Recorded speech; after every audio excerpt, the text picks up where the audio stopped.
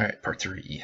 So, picking off with the powder coating, turned out pretty well. I think I still ended up having to do this part over again also, but for the most part, the outside look was pretty much where I wanted to be, just because it has the drippy flow all going this way, and for all the outside parts, it matched what I was looking for as far as like the dirt and stuff kind of pooling at the top and sort of dribbling down as opposed to, you know, dribbling backwards, which didn't work out as well.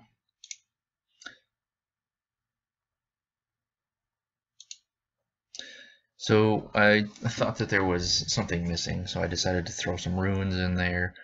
I pulled out the I guess they're the Uruk runes. Runes are runes apparently. It's just a matter of who's using them. So the Uruk runes, the way they work out, this is Morgul right there, and the test piece on the aluminum, it didn't work out very well there. I tried using like some chisels or even like a sharpened screwdriver at one point, but it didn't work out very well. So I figured I'd just use my Dremel etcher, which ended up working out pretty well. This was the phrase that I put on the spine, and it means 9 Nazgul to rule the darkness, I guess. I forgot what it was, but just so that I had an intelligible, quasi-intelligible phrase on there that sort of fit the theme. Pay no attention to the crappy penmanship. That's probably why I suck at Dremel Foo so much, just because it's actually me. It has nothing to do with my skill. I just have really bad control over my hands. So if you'll notice that once I actually got it inscribed with the etcher, I sanded off a little bit, so this finish right here is actually a little darker because I ended up pulling off some of the powder coating from it, which ended up working out pretty well because it was the white and green underneath. It's still the toothpaste. And that's how it ended up looking in the final thing. And that's why I ended up redoing this one again, so the I could put the fill in the Morgul.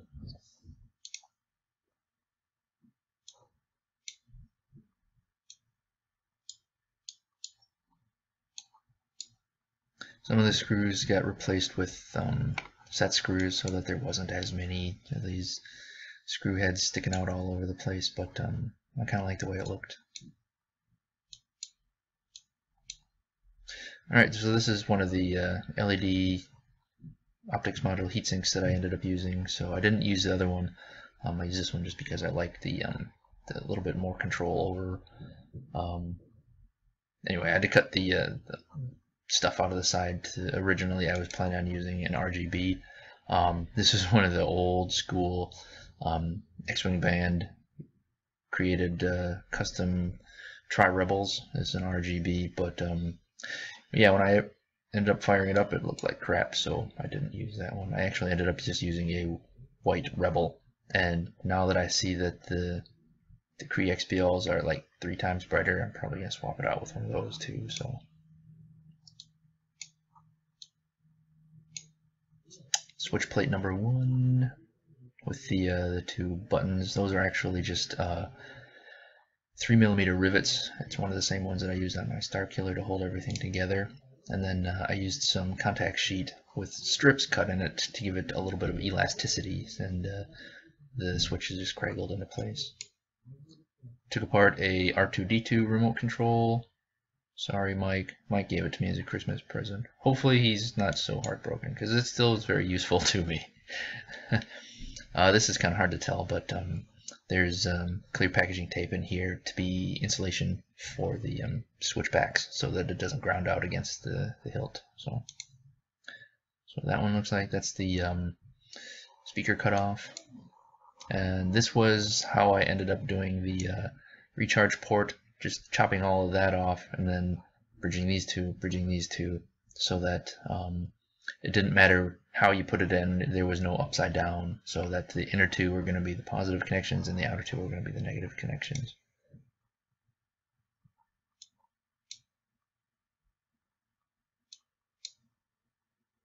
and that was the part that I used to make the recharger, or the recharge adapter. I don't know what they're actually called. I just found them at a local place here in Okinawa. I don't know where that came from. I think that was that's all it is just like an inch of blade and a bullet tip minus a mirror. But that's what I use for the blade plug. And here, I believe everything is installed. More pretty pictures.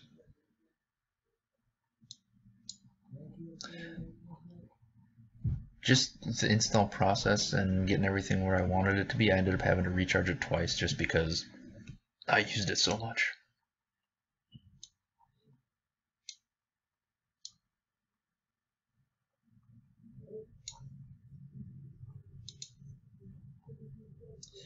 More weathering. Again, this is all powder coating, and I'm very, very happy with how it turned out, just because I didn't really have to go over it again with any paint or touch up and stuff, because you can see here, this is the white, and this is the bronze with the pooling on the top, but you can still see the green in there.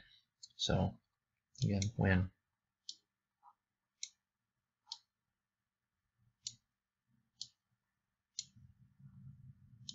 Hello, Grumpy Saber.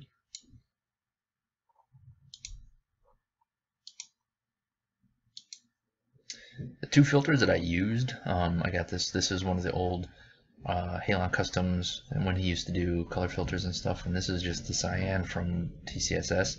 But put them together, they make Mountain Dew, or so. I got that from Obidar. He's the one that coined that term, and I think it's very appropriate because it looks like halfway between yellow and green. It looks green in the pictures, but it's actually halfway between yellow and green.